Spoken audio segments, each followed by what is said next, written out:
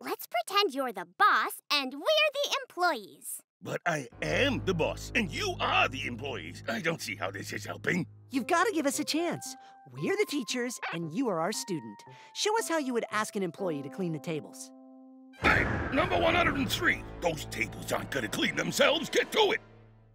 Who's number 103? She is. My employees never stay long enough for me to learn their real names, so I just call them by their employee numbers. Greg, people like being called by their name. It's kind and polite to call employees by their name, not a number. Okay, Lion and Lamb. Lenny and Lucy, could you please clean the tables when you get a minute? Sure thing, Mr. Manager. Right away.